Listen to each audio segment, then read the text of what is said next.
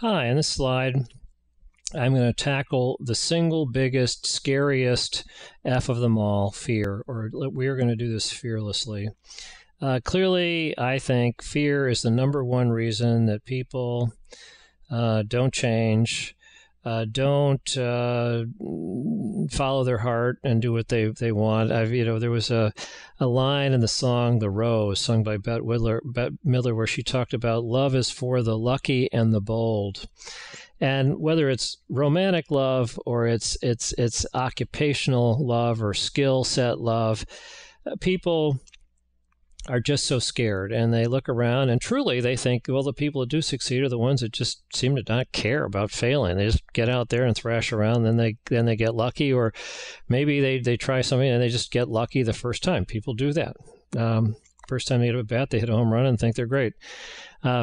So it is the number one reason for not changing. And we can, if we're kind with ourselves and look at our evolution, we have to realize that business innovation is totally antithetical to the 3.5 million years of survival habits, which is figure out what works and just stick to that and don't fuss around, because then you're going to get eaten by a saber-toothed tiger. Now, I'm hoping that through all the repetition that's been built into these video clips to date, and even through this alliteration of F's, that the fear is already starting to drop, and people realize, okay, if all the other design adjectives are present, and we know that we're going in a very strategically focused vision, path, direction, that is our number one historic, most profitable niche, and we have shrunk the first steps to such small, trivial little baby steps that everybody can say, well, that's easy enough. I can do that.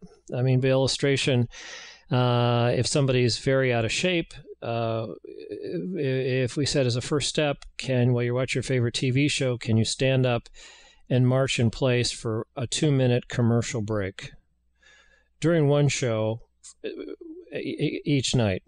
And most people say, yeah, I could do that, because walking is good. And then if you just count the number of steps you do and you do 10 more steps every day, you're on a path. And which it turns out that 6 months later, they're walking 30 minutes a day. So we got to just get moving and do it in such a small way that we think, hey, I can do it. We have to assume that if we shift the emphasis from you're great or you're not so great to, whether you're great or not, that's not the issue. What the issue is, wherever you are. And what's important is, how do we take that first step and start moving down the path and work on the things that we can control on an input side. And over time, the outputs will take care of themselves. So there is no shame in what level you're starting at. In fact, there's only reward or satisfaction with the fact that we have started to move. So if we start tiptoeing forward towards the next level, personal bests will follow, and that's its own reward. We don't have to worry about how we're doing on the global ranking report.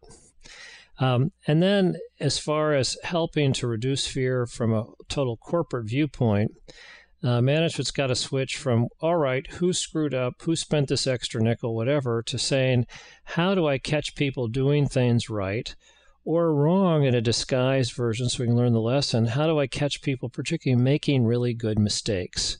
How do we get the whole team to buy into the idea of Kaizen, very small, gentle, journey starts with one baby step thinking philosophy? And our overall goal here should be that we want to help every individual in our company, every process, functional department team, every profit center branch say, you know what, at our place, we are confident, good mistakers, if mistakers is a word. So that's my little sermonette on fearlessly. Thank you.